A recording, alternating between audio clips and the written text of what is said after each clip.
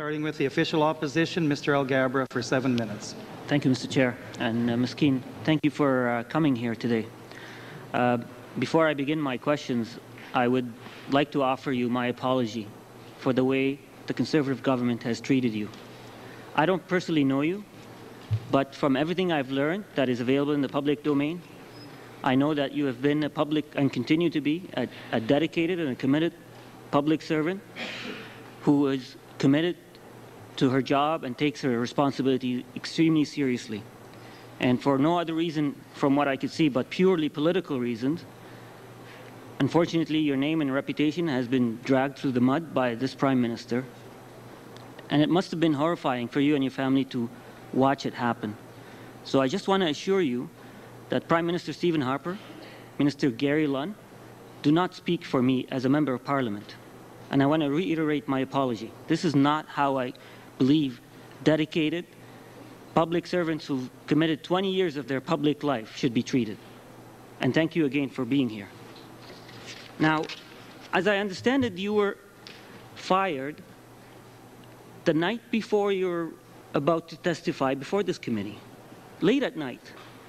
Can you please elaborate on that? Can you tell the committee how it happened? Thank you very much, Mr. Chair, for the question. Well, of course, I was preparing to come to the committee on the 16th, and very much looking forward to this. And I went about 8 o'clock. I went home, and the staff were still putting some materials together, copies of the presentation, because I had a presentation to give to you then. And they received a call from PCO, wasn't clear which part of PCO, and they received a call saying that something was coming over for me and to wait. So my staff waited from 8 o'clock that night, constantly, of course, as I was wont to do. I was checking what was happening, where was it from, what was it about, no question, nothing at all. And then about 10 o'clock, the Secretary of the Commission was told that a package was coming from Patricia Hazzard's office, which is senior personnel. I knew her, and that it arrived, and then he was there and opened it up and read it, and then he made sure I had it.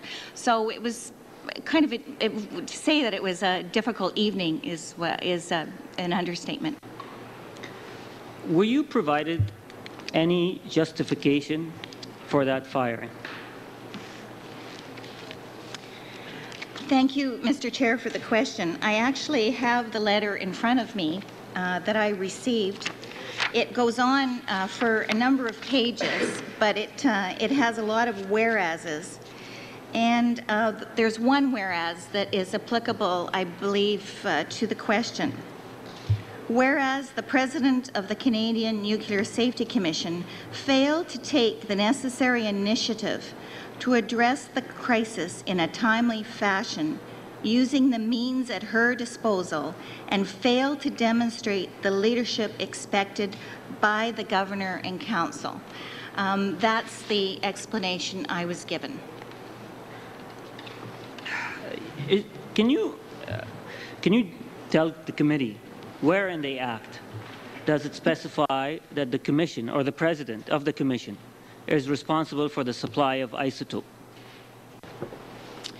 Mr. Chair, as I spoke to this in my presentation, the Act, the Nuclear Safety and Control Act, is a new act relative to many legislations of this type around the world, and it doesn't specify this in terms of the supply.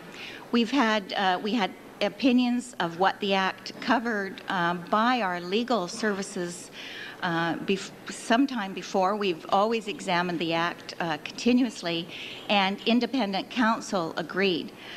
You'll recall that the legal services was removed from us December 10th in the morning, so the Commission, when I was there, did not have the expert counsel it had to review that, but it's never been used.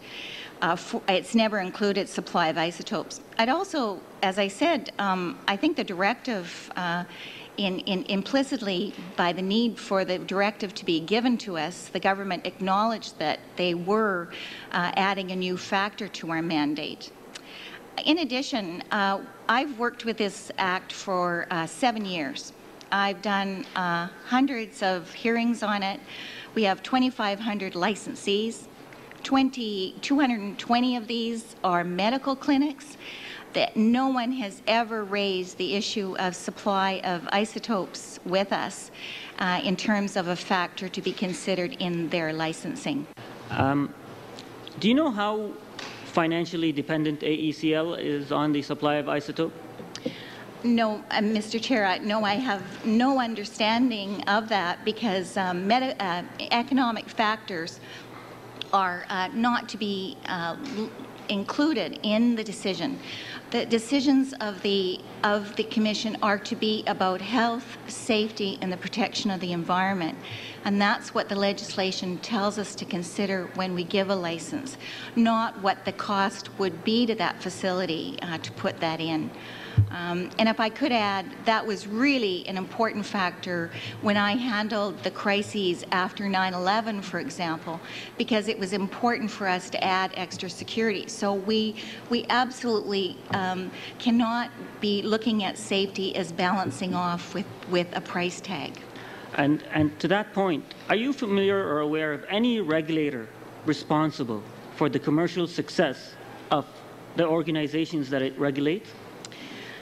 Mr. Chair, I do not know of any regulator of that type, and since I was the president of the Convention on Nuclear Safety, which included all the world's countries with safety organizations, I have a very good idea of what is the international standard, and I was that president for 3 years. And by the way, before I ask the other question, it's up to you, of course, but if you don't mind, we'd like you to table that letter that the minister, I know it might be sensitive, so that's up to you, but if that's okay with you, we'd like to see it. Thank you, Mr. Alghabra. Your time is up.